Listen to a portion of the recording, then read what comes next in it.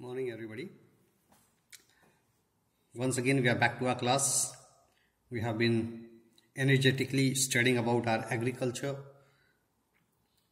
We have continuously keeping an eye on our country, where the states are being located, in which states which crop grows, what are the geographical conditions required for the growth of that particular crop. We have already studied about Rabi, Kharif, Zaid. Then we have studied about wheat, rice, maize, millets, that is jowar, bajra, ragi, pulses, arhar, moong, masoor, tuar. Then these were the food crops. After that food crops, we studied about the other food crops, that is sugarcane. India is the second largest producer of sugarcane. Brazil is the first producer in the world. We get sugar, we get gourd, jaggery, khandsari, molasses from sugarcane. It is grown in Uttar Pradesh, Maharashtra, Karnataka, Tamil Nadu. Then we studied about the oil seeds. And India is holding the first position in terms of productions in oil seeds. That is groundnut, castor, sesame, soybean, linseed. These crops, they are both, first, like we can say that groundnut is a kharif crop. But when we talk about castor or we talk about sesame, they are both grown in Rabi and Kharif crops. Now we are going to deal with another crop. As you can see in the map, what do you see? You see tea and coffee.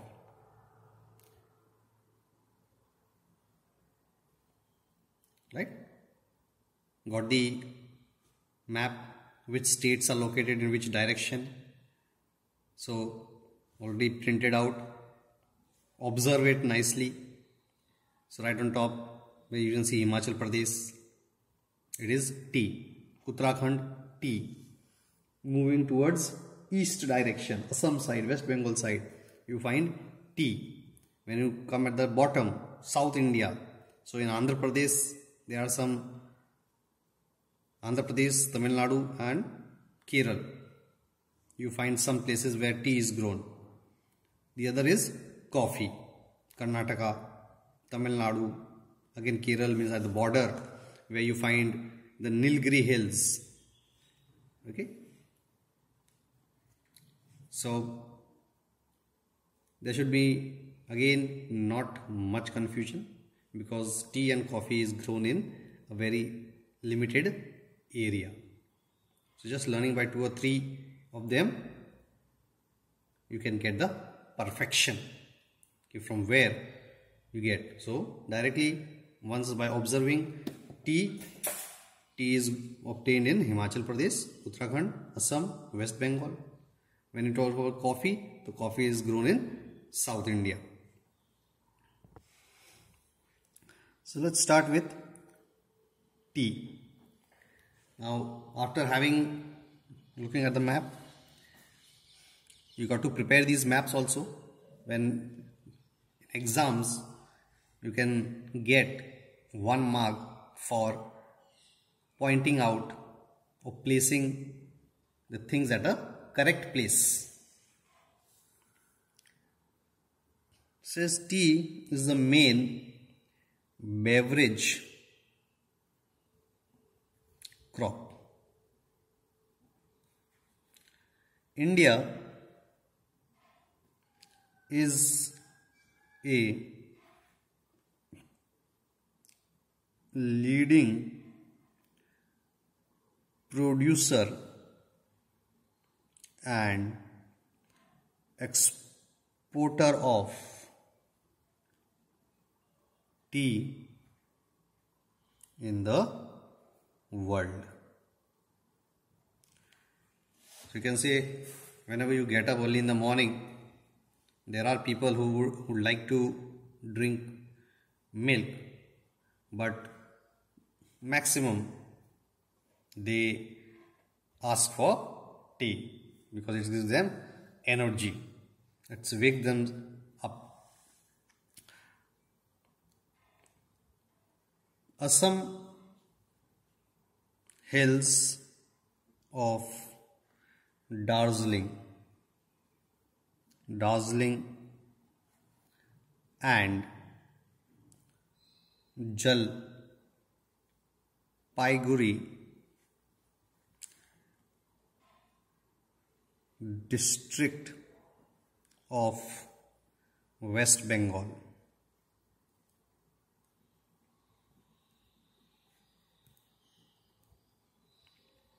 Tamil Nadu and Kerala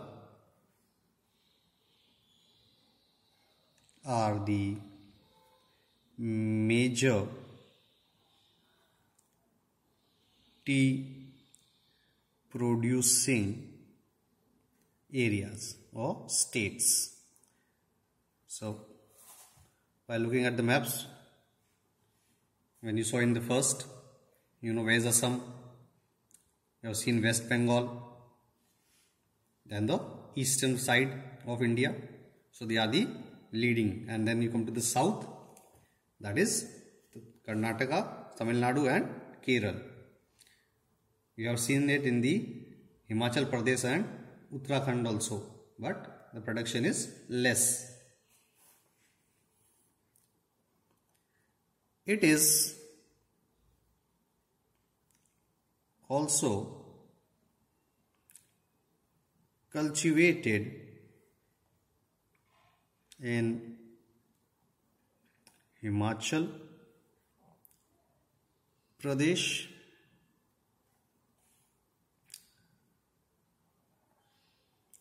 Uttarakhand, Meghalaya, Andhra Pradesh,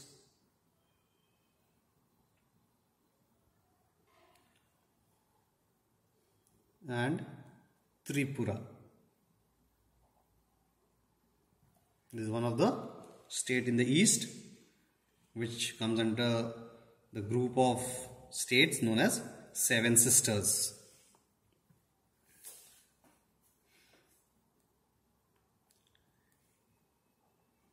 Tea plant grows well in tropical and subtropical climate. So here you get the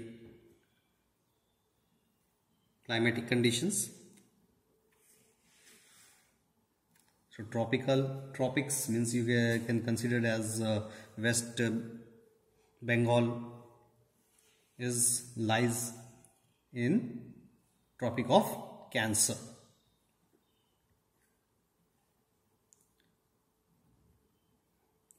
The soil requires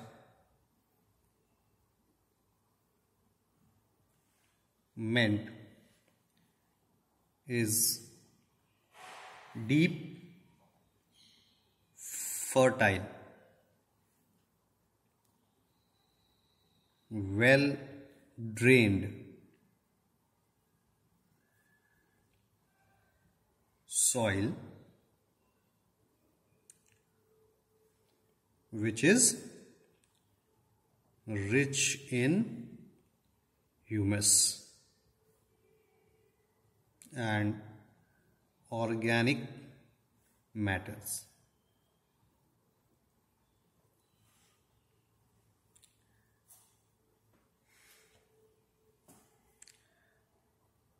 tea thrives well. Thrives, you can say, means it grows well. Already very first tea plant grows well in tropical, and here again mentioned in tropical or subtropical, means tropic area is means between equator and Tropic of Cancer or Tropic of Capricorn. Here the temperature is hot, known as torrid zone. Well in hot and humid climate.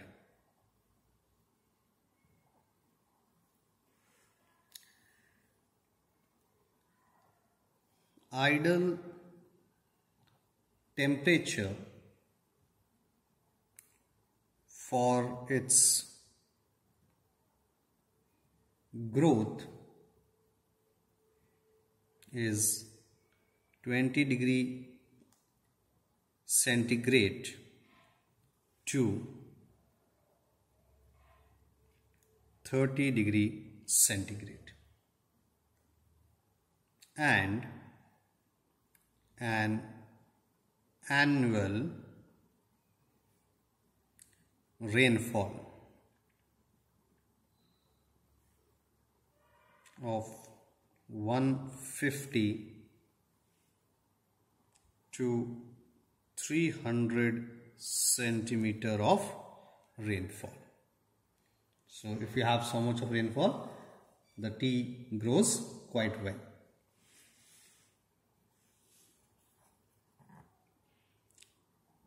High humidity and frequent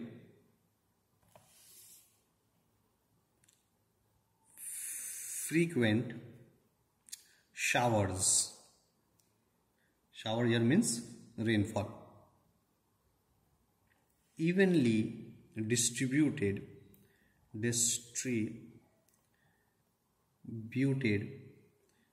throughout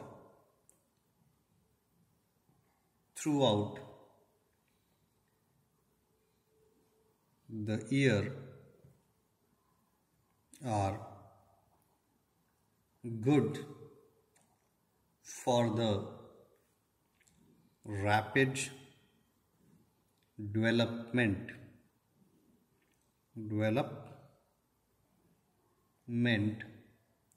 of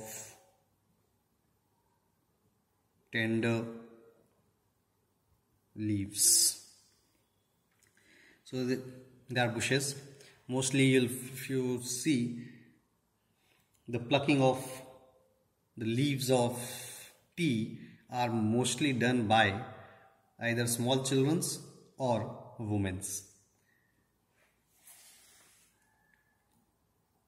Tea bushes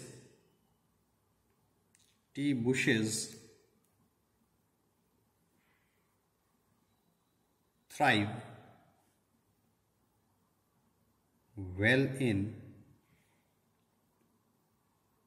moist and warm, frost-free climate. If there is frost, then there will be some damage to the leaves.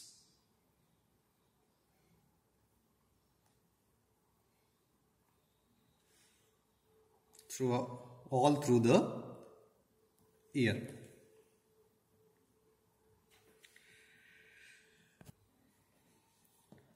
Tea is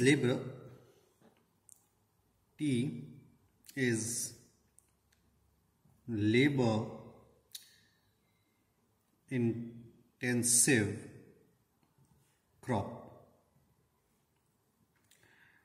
which requires abundant means plenty, lot of, abundant, cheap and skilled labor as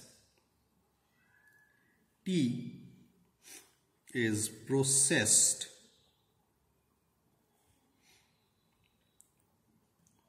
within the tea estates. So whichever work you say, whichever crop you say, where we have to do labor, we have to take care of the plant to give us a better production.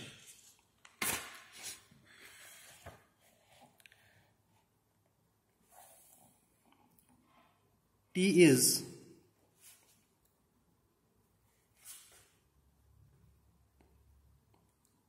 processed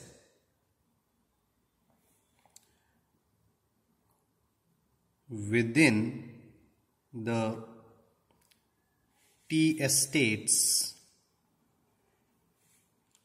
to restore its freshness.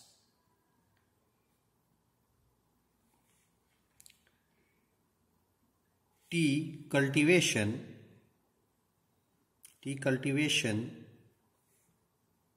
is an example of plantation crop. Plantation crop or agriculture. And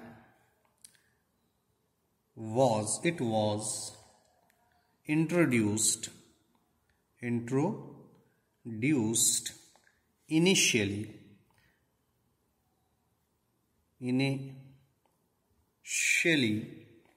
by British. So before the coming of Britishers, when you look at the King Harshvardhan or Ashoka, there is no mention of tea.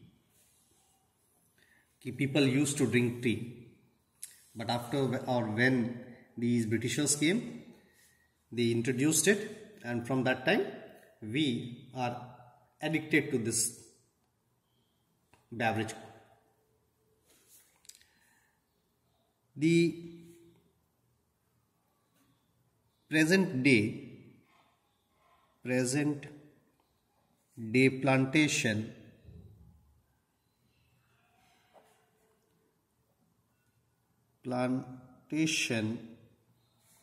are